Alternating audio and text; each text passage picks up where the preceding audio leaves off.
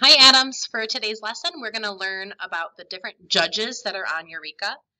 I am not going to go through all of these words because it will take me too long and I'll run out of time. So use these vocab words for when you're in the reading and you don't know what the word means. They're all bolded. So go back in there to find it and go find the definition up here. So first we have a note from George Washington Carver. Welcome, seedlings. There are many ways to conduct research.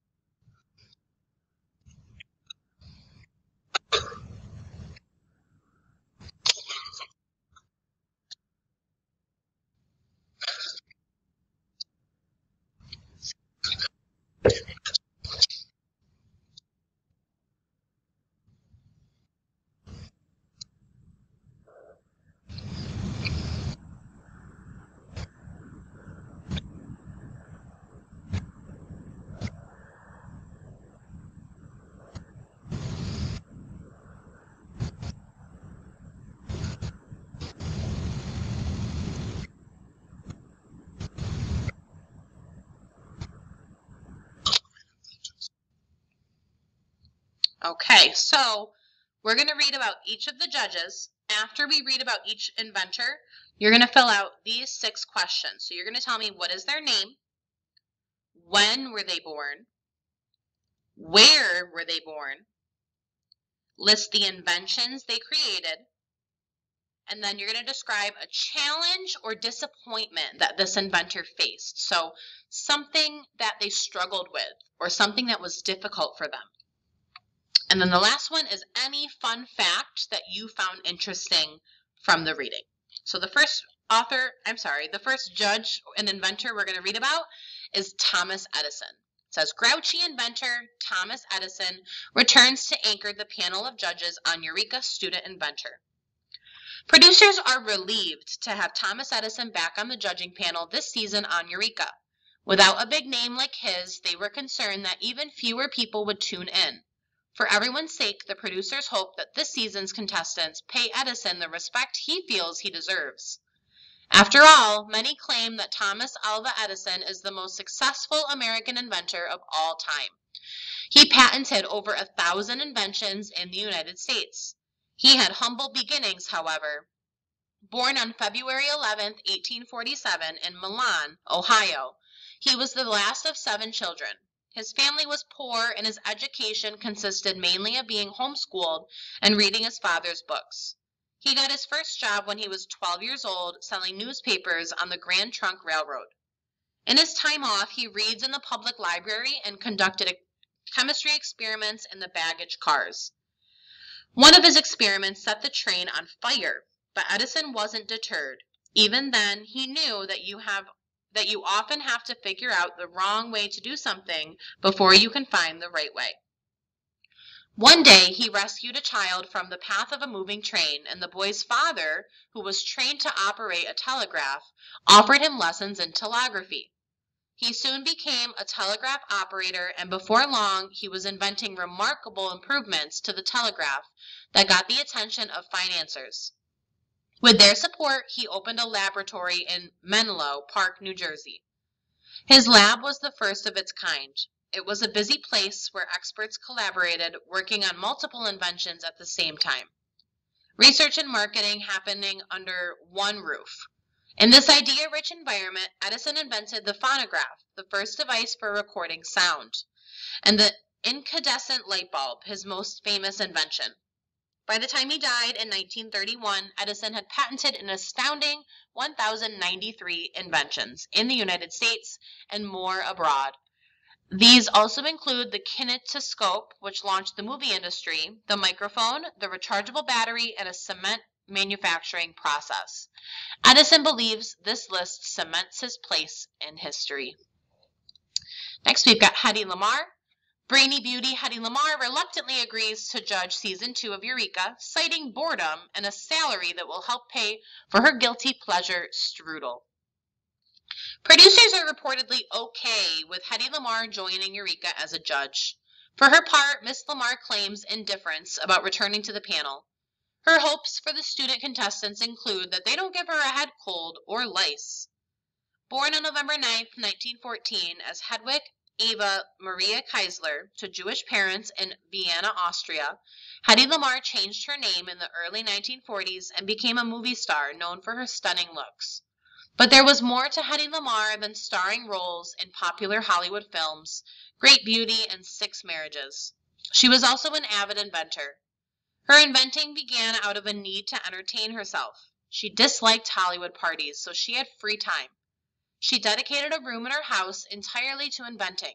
Some of the things she developed there were everyday items, a better traffic signal, an improved box of Kleenex, neither of which succeeded. But some of her other inventions were advanced technologies. She's best known as an inventor for coming up with frequency hopping, the concept of changing the frequencies of the radio signals steering a torpedo so that an enemy would not be able to block them. She and her friend and inventing partner, a composer named George Antheil, stumbled on the idea when discussing a piece of music he'd composed that made use of synchronized player pianos. The two hoped to help America in World War II with their idea. It was acquired by the U.S. Navy, but the Navy never found a way to use it. It took 20 more years for the idea to be put to use, a major disappointment to Lamarr. Today, a more advanced version of frequency hopping is used in wireless phones, GPS, anything that makes use of Wi-Fi. Lamarr never profited from the idea, and she was rarely appreciated for her brilliant mind. This oversight irked her to no end, and certainly contributes to her sometimes, shall we say, quick-tempered responses on Eureka. All right, we're going to go over to skills. And we're going to read about Jacques Cousteau, lover of croissants and aquatic life. Seafaring Frenchman Jacques Cousteau returns to Eureka's judging panel.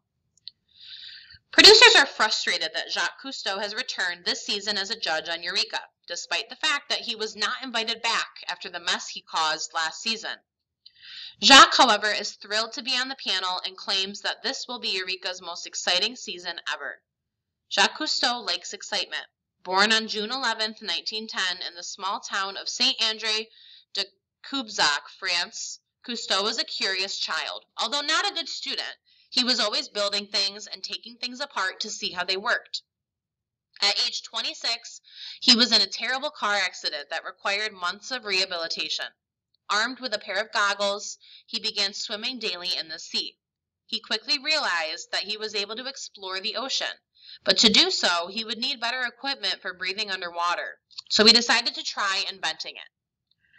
Cousteau and his inventing partner developed the aqualung, which allowed people to stay underwater while breathing from air cylinders, small tanks that can hold hours' worth of air.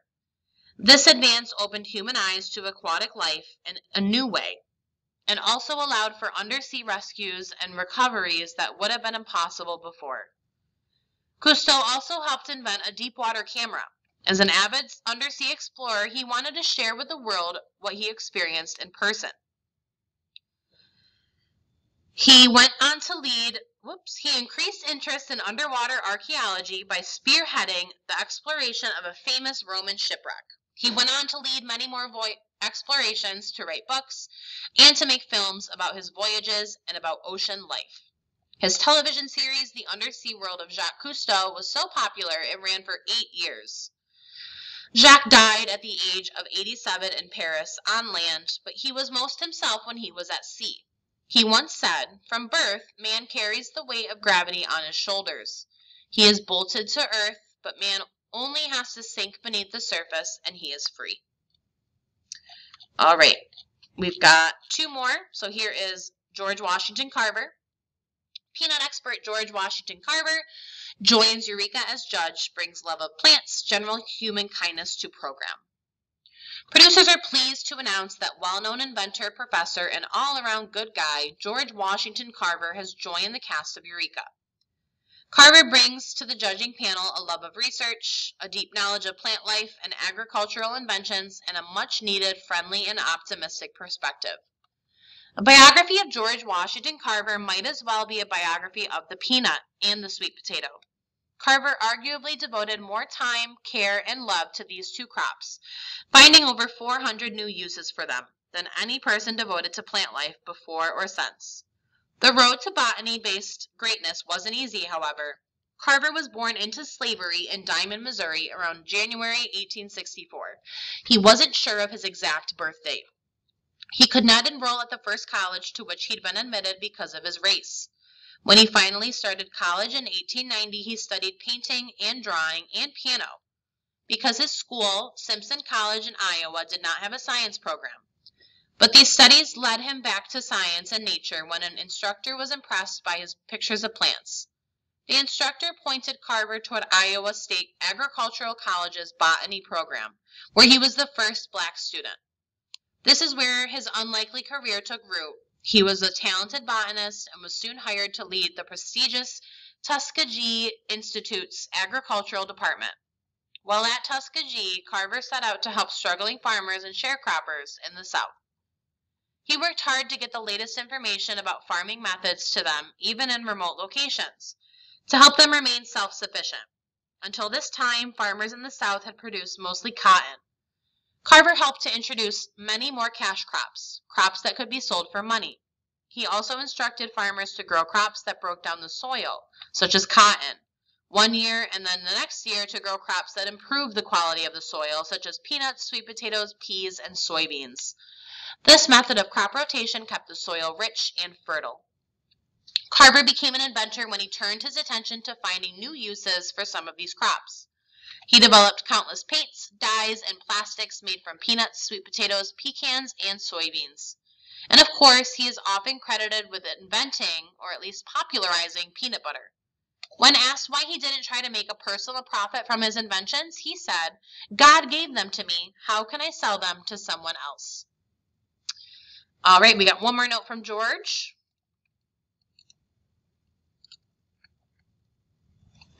Good work. We should know another invention while you're using yours.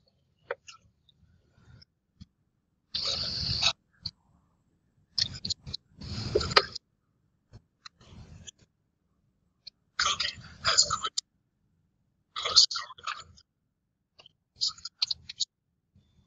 All right, we got one more. This is Ruth Wakefield. Good day, children. I am Ruth Graves Wakefield, and I am so very pleased to have the opportunity to clear up some disappointing untruths that people have written over the years about me and the invention of the chocolate chip cookie. Whoops, too far. I was born June 17, 1903 in East Walpole, Massachusetts. Articles about me almost always get that right at least, but then the stories people tell. Here are some of the false stories that exist about me on the internet.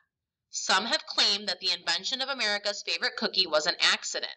They say I ran out of nuts and in panic chopped up a Hershey bar to throw into the cookie dough. It's utter nonsense. I kept a strict inventory of my food pantry's contents and would certainly have noted an absence of pecans, cashews, or our own Professor Carver's peanuts prior to the dinner rush.